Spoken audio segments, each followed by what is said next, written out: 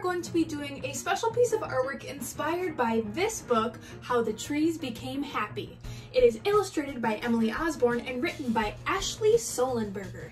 And this is a great book to help you think about how you become happy if you're not feeling so good. So I'm going to read you the story in a moment, but first I want to tell you what you're going to need today. For our project, we'll need a piece of paper to do a piece of artwork on, some sort of coloring tools if you want to add color to your project, and we're actually going to make a tree with a straw and with some sort of black ink or watered down black paint. So if you have watercolors, you could take a little bit of the black from the watercolors and put it in some water. You could take regular black paint and add some water so it's kind of liquidy, and we're going to use the straw to actually make the leaves and the branches of our trees. Now I have a reusable metal straw, but you can use any straw that you have at home. If you have a reusable one, awesome. I would suggest using that so you can wash it and use it again.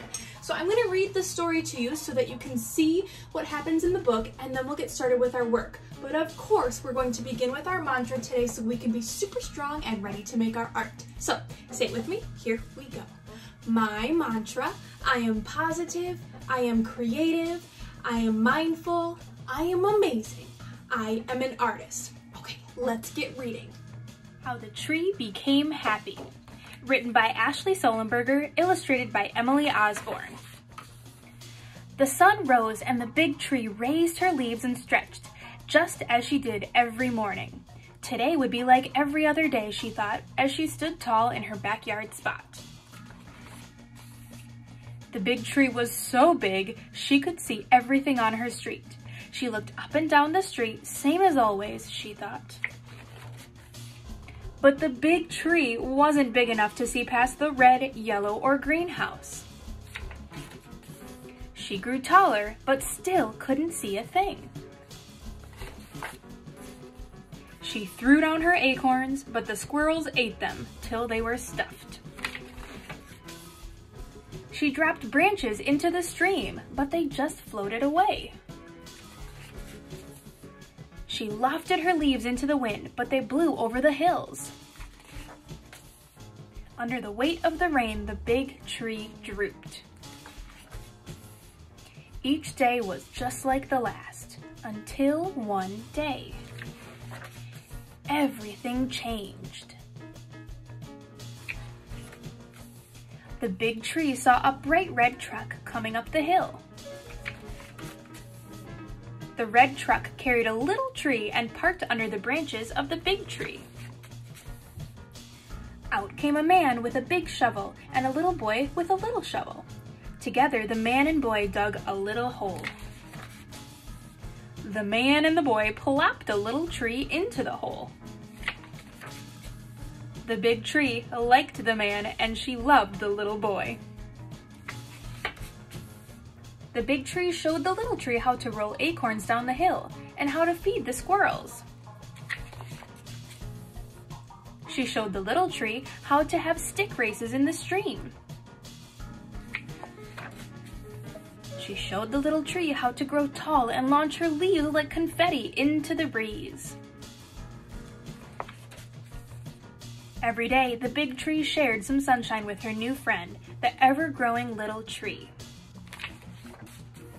The big tree was happy.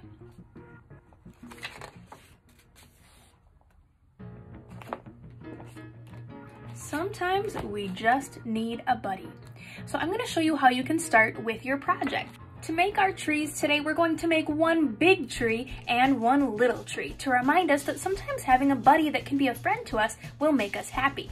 So I'm using this kind of black ink, but again, if you just take paint and water it down with a little water, it's going to work perfectly. So I'm going to start by just making a thick trunk of the big tree, and then I'm going to start making a letter Y for the branches that come out the top here.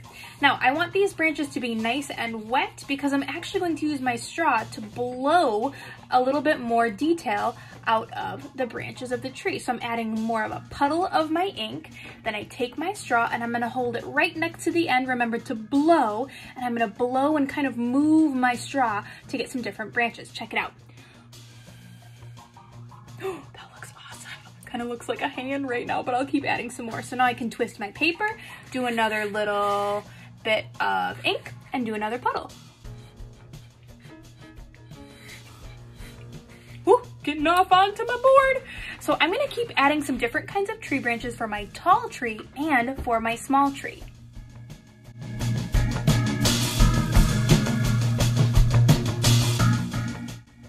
My trees are looking awesome. They're kind of like fireworks exploding, and I imagine these two would definitely be friends.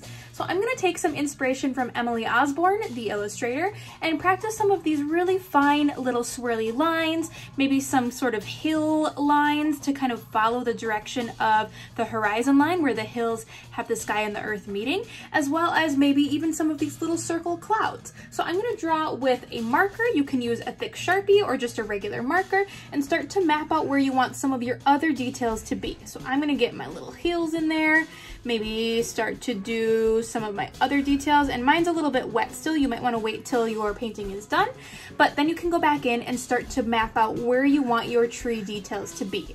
So this big, huge tree is probably going to have some big, huge leaves. It's going all the way off my paper.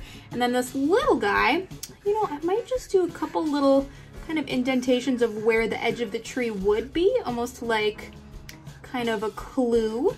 And I'm gonna help by filling in my space with some of those extra different sort of marker lines.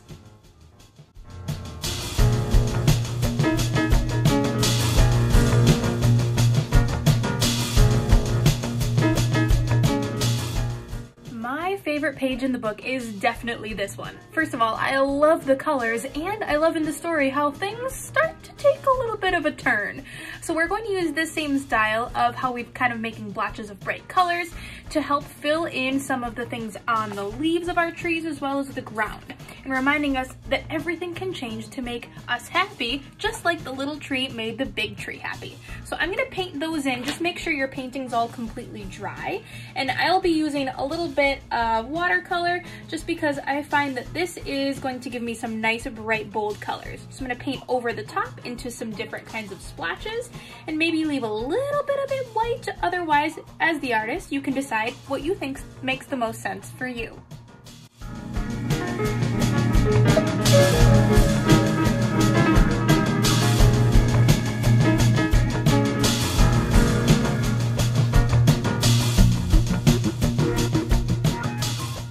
That was certainly a fun, creative way to practice making trees, especially two trees that are friends. Remember, sometimes the way that you can practice being happy is to find a buddy that's going to make you feel better, that you can teach things to, and is going to turn your life around to make you feel extra special.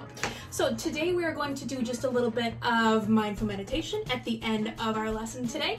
And for this, we're going to put one hand on the chest, one hand on the belly, and simply just take in 2 very deep breaths. And on the way out, make sure you're releasing completely from your belly. Here we go. Relax those shoulders. Together, here we go.